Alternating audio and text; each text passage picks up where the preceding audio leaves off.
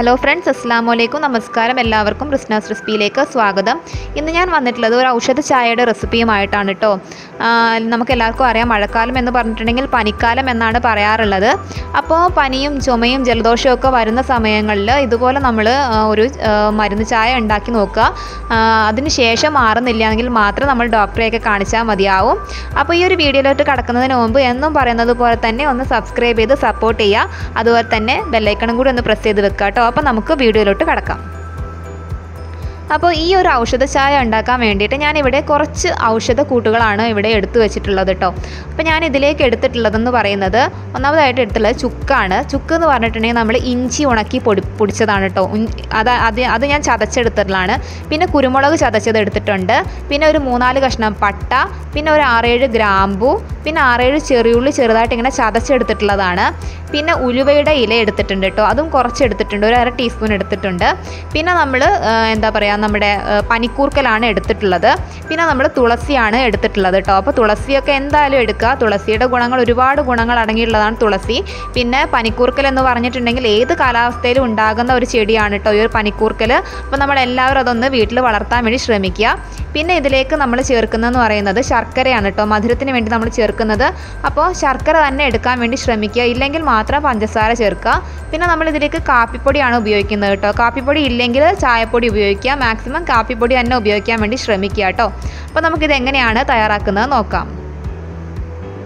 അപ്പോൾ അതിന് വേണ്ടിയിട്ട് ഞാനിവിടെ 3 ഗ്ലാസ് വെള്ളമാണ് കേട്ടോ ആദ്യം എടുത്ത് വെച്ചിട്ടുള്ളത്.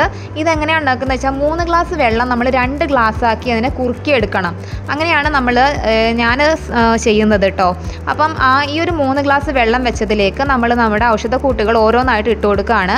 അപ്പോൾ ഞാൻ ആദ്യം തന്നെ ഇലകളാണ് ഇട്ട് കൊടുക്കുന്നത്.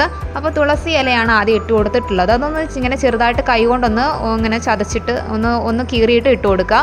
അപ്പം നമുക്ക് അറിയാവുന്ന കാര്യമാണ്, തുളസിക്കും അതുപോലെ തന്നെ പനിക്കൂർക്കലും ഒരുപാട് ഔഷധ ഗുണങ്ങൾ അടങ്ങിയിട്ടുള്ള ഒരു 2 ഇലകളാണ്. അപ്പോൾ അതെന്തായാലും നിങ്ങൾ ചേർക്കണം. പിന്നെ ഇത് 2 ചെടികളും നിർബന്ധമായിട്ടും ഒരു വീട്ടിൽ വളർത്തേണ്ട 2 ചെടികളാണ് കേട്ടോ. പിന്നെ ഇതിലേക്ക് ഞാൻ പട്ട ഇട്ട് കൊടുത്തിട്ടുണ്ട്, പിന്നെ ഗ്രാമ്പു ഇട്ട് കൊടുത്തിട്ടുണ്ട്. പിന്നെ ഞാൻ പറയാൻ വിട്ടുപോയതാണ്, 2 ഏലക്കയും കൂടെ ഞാൻ എടുത്തിട്ടുണ്ട് കേട്ടോ. അപ്പോൾ 2 ഏലക്കയും കൂടെ ഇട്ട് കൊടുത്തിട്ടുണ്ട്.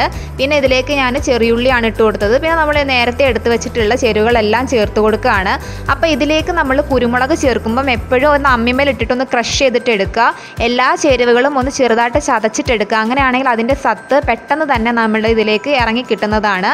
അപ്പോൾ ഇതിനി ഞാൻ പറഞ്ഞില്ലേ, 2 ആയിട്ട്, അതായത് 3 ഗ്ലാസ് എന്ന് പറയുന്നത് 2 ഗ്ലാസ് ആയിട്ട് കുറുകി വരണം. അപ്പോഴാണ് ഇതിൻ്റെ സത്ത് മുഴുവൻ, ഈ ഇലകളുടെ സത്ത് എല്ലാം ഇതിലേക്ക് ഇറങ്ങി വരണം. അതുവരെ നമ്മളിത് തിളപ്പിക്കണം. അപ്പോൾ ഇതിപ്പോൾ നന്നായിട്ട് തിളച്ചിട്ടുണ്ട്. ഇനി ഇത് അടച്ച് വെച്ചിട്ട് ഒരു മീഡിയം ടു ലോ ഫ്ലെയിമിൽ ഒരു 10 മിനിറ്റ് നമുക്കിതൊന്ന് നന്നായിട്ടൊന്ന് തിളപ്പിച്ചെടുക്കണം. ഇപ്പോൾ ഒരു 10 മിനിറ്റൊക്കെ കഴിഞ്ഞിട്ടുണ്ട്. അപ്പോൾ ഏകദേശമൊക്കെ ഒന്ന് നമ്മുടെ അതിൽ ചേർത്ത് ഇലകളൊക്കെ ഒന്ന് നന്നായിട്ടൊന്ന് വെന്ത് വാടിയൊക്കെ വന്നിട്ടുണ്ട്. അപ്പോൾ അതിന് ശേഷമാണ് നമ്മളിതിലേക്ക് ഇനി കുറച്ച് ചേരുവകൾ, നമ്മൾ എടുത്തു വെച്ച ചേരുവകൾ ചേർക്കുന്നത്. ഞാൻ ഇതിലേക്ക് ചീകി വെച്ചിട്ടുള്ള ശർക്കരയാണ് ചേർത്ത് കൊടുക്കുന്നത്. അപ്പോൾ ശർക്കര ഇല്ലെങ്കിൽ മാത്രം പഞ്ചസാര ചേർക്കുക. പിന്നെ ശർക്കര ചീകി ചേർക്കുന്നത് എന്തിനാണെന്ന് വെച്ചാൽ പെട്ടെന്ന് തന്നെ അലിഞ്ഞ് കിട്ടാൻ വേണ്ടിയിട്ടാണ് കേട്ടോ. അപ്പം നന്നായിട്ട് തിളച്ചിട്ടുണ്ട്. ഈ ശർക്കരയൊക്കെ നന്നായിട്ട് ഇതിലേക്ക് അലിഞ്ഞ് ചേർന്നിട്ടുണ്ട്. ഇനി നമ്മൾ ഇതിലേക്ക് ചേർക്കാൻ പോകുന്നത് എന്താണെന്ന് പറഞ്ഞിട്ടുണ്ടെങ്കിൽ കാപ്പിപ്പൊടിയാണ് കേട്ടോ ഇതിലേക്ക് ചേർക്കാൻ പോകുന്നത്. അപ്പോൾ ഞാനിപ്പോൾ 2 ടീസ്പൂൺ കാപ്പി പൗഡറാണ് ചേർത്ത് കൊടുക്കുന്നത്. അപ്പോൾ കാപ്പിപ്പൊടി തന്നെ ചേർത്ത് കൊടുക്കുക, ഇല്ലെങ്കിൽ മാത്രം ചായപ്പൊടി ചേർത്ത് കൊടുക്കുക കേട്ടോ.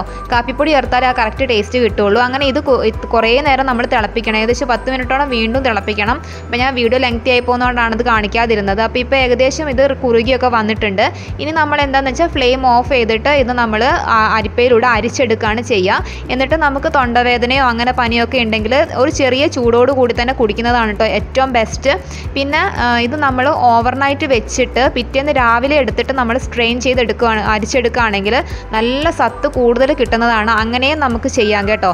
അപ്പോൾ നിങ്ങൾക്ക് സമയം ഉണ്ടെങ്കിൽ അതിനനുസരിച്ച് ചെയ്യുക, സമയമില്ലെങ്കിൽ ഉണ്ടാക്കി അപ്പം തന്നെ കുടിക്കാവുന്നതാണ്.